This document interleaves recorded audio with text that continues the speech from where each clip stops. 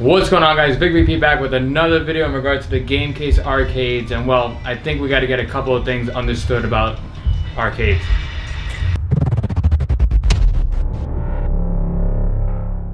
So the main reason I'm making this video is really for a customer that's about to purchase one of these.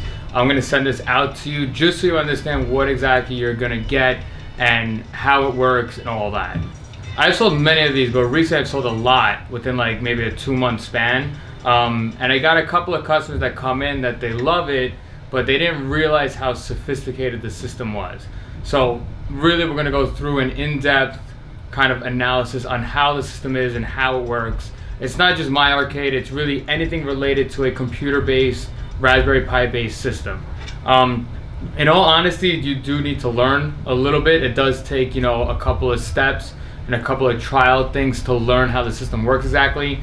It's not really just like a press and go. There's a lot of things mentally that you have to think about before you could even pick a game. Not many customers really understand that. Again, I'm not trying to say it as if this is impossible and you need to be a brain surgeon to understand this, but there's just a couple of things that is kind of common sense to understand when it comes to these systems. Now again, this video is going to be kind of wompy and kind of loopy, but I'm making this video to kind of explain to customers, new customers, people that want to buy it, people that did buy it, and I'm going to kind of separate this into a couple of different sections. First thing, going into the system itself, understanding that it's a computer-based system. If you're buying the Raspberry Pi version or the Hyperspin version, this is a computer-based system. So first we're going to learn about the system.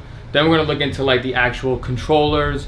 And then finally, the most common question I get is like the resolutions that many people don't really like when they see. So there's going to be a lot of steps, there's going to be a lot of jumping to this video, but it's something that we just have to understand. Before you buy this arcade, you have to understand these things.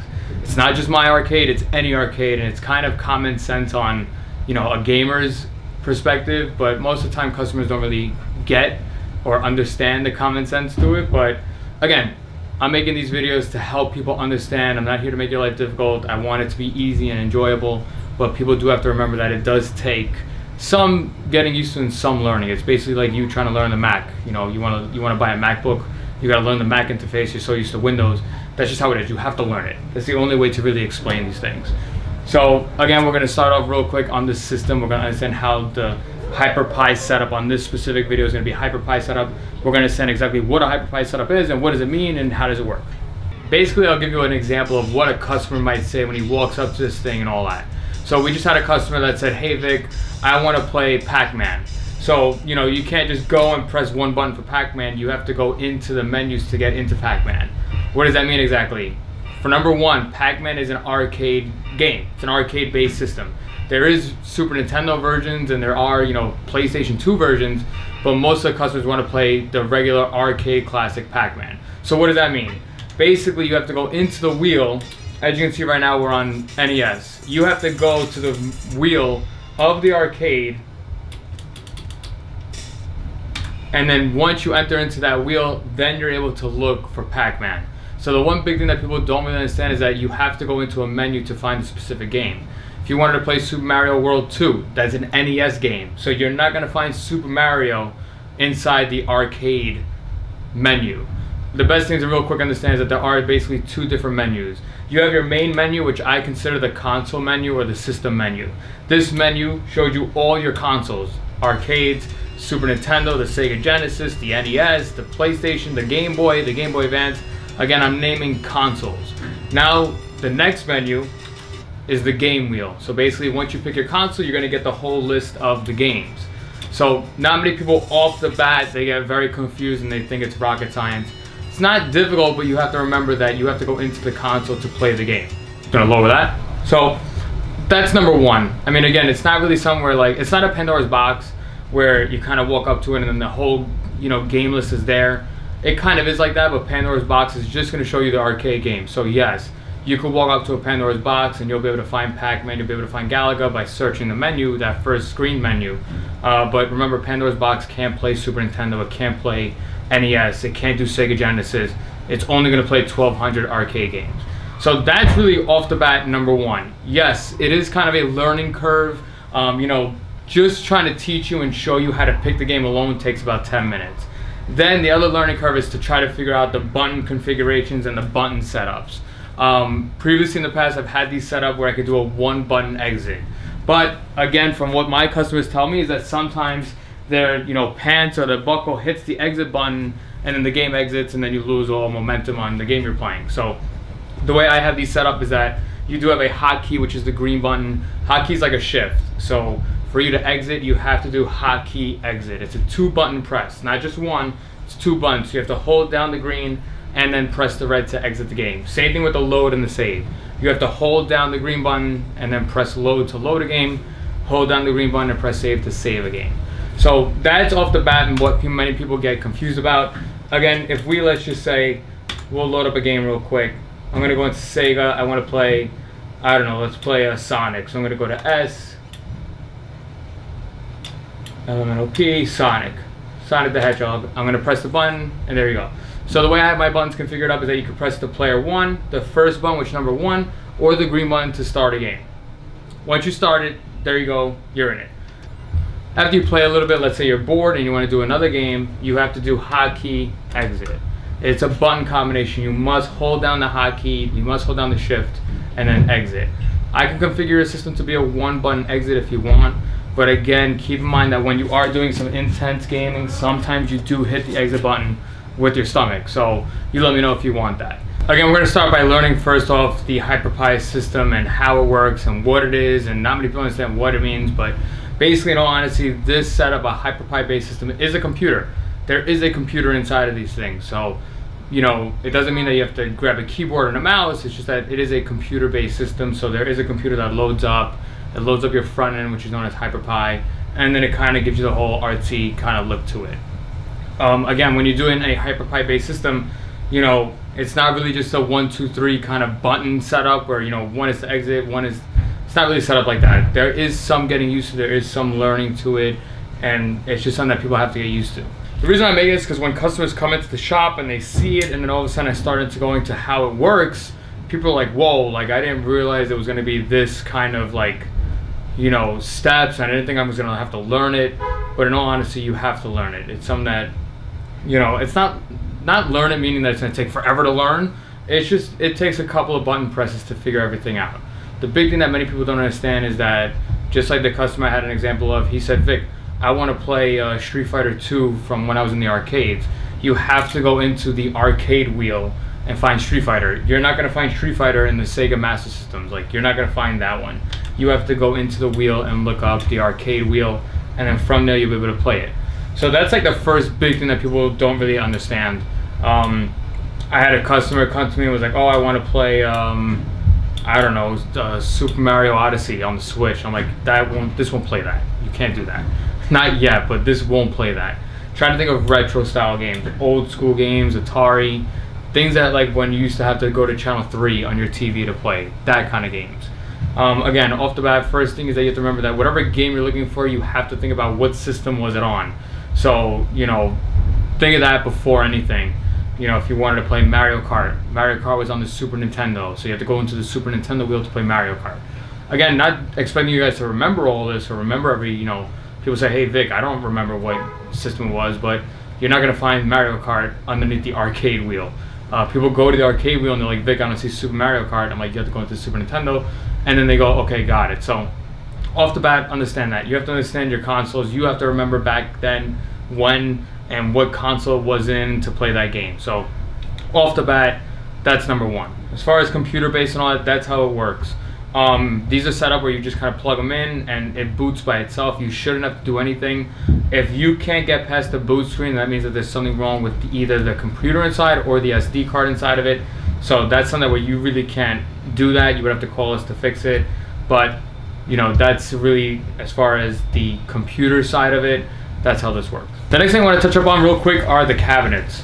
The Bartop cabinets. Okay, we're specifically talking about this because I have a customer that came up to me and was like, oh Vic, I want you to add my name to the top, or hey Vic, I see like a scratch on the side of it, and I'm going to take you closer to show you what exactly you saw, which is true. I'm not going to hide it.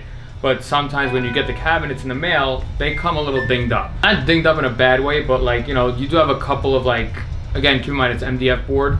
So the edges, once you kind of tap the edge, it will kind of come off. But the first thing, you know, some people say, oh wow, it's a very plain side cabinet and there's no art to it. Like, why isn't there art to it? Because that costs money. You want the artwork, you got to pay extra for it. I buy the regular cabinet, it costs me 180 bucks just for the cabinet. You want artwork with the sides and the marquees and the control panel and the baseboard here, that's gonna run you like another 180 bucks. I don't make money off of that. That goes right to Ryan Game Room Solutions. He installs it. I'll make the artwork for you, but for me to buy the vinyl, you have to pay extra for that. So off the bat, I don't make any custom arcades, meaning I don't make them pre-made. If you want a custom arcade, you have to message me and then I'll make it, you know, according to what you want. We're coming up right now, there's one coming Monday for a Street Fighter. We made a Street Fighter 2 control panel. That was somebody that requested it. I'll do a custom panel like that, but in all honesty, I sell these bare. Some people like to put their own stickers to it, which is fine, but this is the cabinet. There's nothing else really to say about it. It's a cabinet from Game Room Solutions. The control panel opens, the back door opens. That's the cabinet. The LEDs that you see on the bottom, those are all added by me, so that's something that I do, but that's the cabinet. Again, width-wise, looking at 22 inches, almost 23 inches. The TV inside should be a 22-inch TV, but this one I put a 19-inch TV in it, so you know I didn't spend the extra money on the volume controller and the volume amplifier, which is what a customer wanted. He wanted more bass out of the system. That you need a volume controller for. You need the amp. So I don't do that with this. I mean, this right here, again, this cabinet alone that you're looking at right now is $800. The stuff alone, the components alone, we did it before. It cost me about $650. Just the components that you see here is $650. You want to talk about adding an amp and the 2 speakers, that's going to be another like 40 bucks. You want to talk about adding, you know, the bigger monitor, that's another 50 bucks added to it. So that stuff you got to take in consideration. The vinyl artwork alone, again, is 180 bucks installed. So you're going from a $650 it cost me, and in the vinyl to it, you're already at 800 bucks. So the big thing I got in this business is that people contact me and they go, can you do better on the price? No, I can't. If you think you could do better, then you do it yourself. I hate to sound that way, but that's how I am. If you think you could do it better for cheaper, do it yourself. Don't even contact me. And then people think I'm a little cocky or mean like that, but in all honesty, you know, for me to make 100 bucks off of this cabinet, I mean, it's not really profit, but I'm making 100 bucks. It takes me a week to make. So, you know, there's only so much I could do, but somebody messaged me and want to give me 400 bucks for this. That's a joke. That doesn't work that way. The only last quick note about the cabinet real quick is that, yes, I do add a paper. This is literally paper, an 8.5 by 14 piece of paper as the marquee artwork, and the bezel is all paper. If you want a professional vinyl bezel or marquee, again, that's something where you have to pay extra for as far as vinyl. So this comes right out. I'm gonna sell this to you. The person that's buying this is getting it just the way it is. It's a paper. It's paper. It's literally a piece of paper, and the bezel is paper. So the bezel doesn't look that glamorous. I'll be honest. I'm not a fan of the bezel. Again, I think bezel artwork alone costs about like 30 bucks. The only thing that I'm against about bezel artwork is that you don't know what the size of the TV is. TVs change every 6 months. There's different TVs out. So, you know, you could get a bezel with, like, let's say a 22-inch gap in the middle, but if your TV's 23 inches, now you got to cut the bezel. So that's why I don't do bezels. Again, this cabinet specifically is the 22-inch deluxe cabinet. I personally will not be buying this cabinet ever again because I always use TVs, and the biggest TV I could get is a 19-inch TV. Previously, I've had TVs.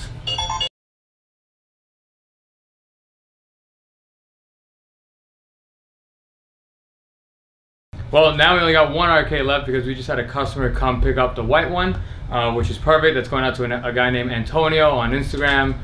Really cool guy, really cool friend of mine. And now he's actually giving the white one to a coworker, and we're gonna make him a custom one. But now we got the one arcade left now next to us.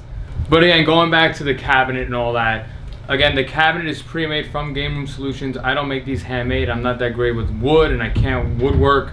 So the cabinet comes right from them. So far with Game Room Solutions, I've gotten the control panel, which was in pretty great condition because of the vinyl wrap on top of it. So you didn't see any of the little nicks.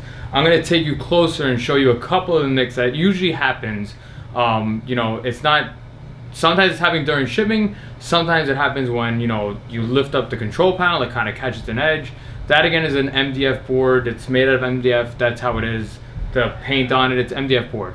So in all honesty, to hide the blemishes like that, you need to get the vinyl wrap. If you're very picky, which some people are, I suggest you do get the wrap. If you're not, like me, I don't really care. You notice it, it kind of shows that, you know, you're kind of actually using the arcade and it's actually really being in use. So as you can see, like for example, on this arcade that we're going to show you, you could see on the corners, you do see the MDF kind of just, you know, kind of chipped away. Take a look at the bezel. The bezel is being held by double-edged tape. The black, you don't really see it too much unless you see it from the sun, the light glare. Again, there's one little nick here. But again, that's somewhere like, you know, it's MDF board. T-moldings, we hammer in the T-moldings, we make it look good on a rubber mallet. Take a look at marquee. Again, that's actually 2 pieces of paper, you know, cut to make it look like one solid marquee. But for you to get the real professional looking one, you do need, you know, vinyl to it. Even on the control panel, you can see we cut out a piece of paper that says the Game Case Arcades logo and all that. Again, that's the cabinet, you know. To keep stuff on the low end, meaning cost-wise, there is no vinyl added to it. If you do want vinyl, we'll make a whole custom artwork setup and all that, which we're going to do for a customer named Antonio. You know, that's really you personalizing it and making it look good. So again, for what you're paying for, it's nothing crazy. You know, it's basically what it cost me to build. So keep that in mind, especially with the cabinet. Next up, let's talk about the controls, okay? Usually I use the Zippy controllers. This one specifically is using the LED joystick on it. In all honesty, Zippy, Sanwa, whatever you want to do, to me, it's all the same. I've played with all 3 of them. Yeah, the Sanwa is a little bit, you know, on the, you know, tougher side of it. But in all honesty, to me, it doesn't matter. The big thing that people need to understand is that joysticks are set up in 2 different ways. There's a 4-way joystick and an 8-way joystick. What does that mean? 4-way joysticks are what usually like Pac-Man had. Pac-Man was 4 ways, up, down, left, right, 4 ways. So when you're playing a Pac-Man game on a regular 4-way joystick, the controller is perfect. So you could hit that corner and it won't go. It's perfect for a 4-way, especially for a game like Pac-Man. These controllers are 8 ways. 8 ways basically, if you think about like clocks, you know, it's gonna go from 12 to 1:30 to 3 to 4:30 to 6. Basically, it's, you know, 4-way and then it's slanted sideways. So 8 ways. So games such as Street Fighter, when you're going, you know, to the top right, you're going to be able to jump forward and flip. That's an 8-way joystick. So the big thing I get, and the big thing that people automatically notice and they get really upset, is that when you do load Pac-Man on the arcade, many people can't stand Pac-Man on this arcade. That is because the joystick is set up to an 8-way setup. I'm gonna load up real quick Pac-Man. Again, the main reason I show this one is because people think that it's something wrong with the joystick. People think it's broken. But so many people, remember, if you remember when you played Pac-Man in the arcades, like you would be able to really fiercely go up, down, left, right. You know, it would really hit. Whereas with this, an 8-way joystick, I'm gonna show you real quick. I'm gonna bring you in a little bit closer, but you know, sometimes people, they kind of, me personally, I could do it. I'm okay. Usually I know to like let it go, up, down, you know, but sometimes when you want to actually hit it, sometimes the button doesn't connect. Again, that's because the joystick is set to 8-way. There's really a plate underneath this, and you could actually, if you wanted to, and I'll make a tutorial on it, you could actually flip the plate. It's a quick kind of clip-on plate. It could then make your Pac-Man experience much better. Really, for me, I think that's the only game that really does 4-way. Galaga is a game that's only 2-way, so no matter what, it's only left and right. But Pac-Man is the one that people mostly get upset about, because they play it, they're going right and they go left and it didn't register and it's still going right. That's because they didn't let go of the joystick right. Technically, again, if you're going to 130, as you can see, like right now, I'm going up and it didn't move. So you have to release that button. That's why an 8-way joystick does not play well with 4-way joystick games, most commonly Pac-Man. That's the one biggest thing as far as the controls on this. The joysticks, remember there's 2 different ones, 4-way and 8-way. I could show you how to change from a 4-way to an 8-way. It's a quick kind of clip-on. Some of them you do have to screw and unscrew, but you know, sometimes you might, if you don't do it right, you might mess it up. So keep that in mind, especially when you're playing Pac-Man. I do these 8-way joysticks because in all honesty, most of the games are 8 ways. But again, some people aren't really a fan of how it registers. For me, I could play Pac-Man fine. It's somewhere you just gotta, you know, after a few times of playing the game, you'll be able to say, okay, you know what, I got it now, and all that. But normally, again, Pac-Man is a 4-way joystick. This joystick is an 8-way configuration joystick. Again, it's literally a plate that you could flip. That's the number one thing about the joysticks that people notice is Vic, you know, playing Pac-Man, it's not great. Yes, you have to change it from an 8-way to a 4-way. As far as the buttons click. You know, these are like the dome shape, so they do have the top. Buttons on like a Street Fighter game has the groove in it, the finger indent, which some people like. That you have to get a standard button. LED buttons, you could either do the regular buttons or the chrome kit. I usually like the chrome kit. This one specifically is without the chrome kit. Buttons to me are buttons, they click. You know, whether you want, if you do want the indent though, you do have to get a regular style arcade button, which does not come in LEDs. You won't get an LED regular standard groove kind of button. The other thing that a lot of people suggest to me, and I could do it, as you can see, I do have the buttons.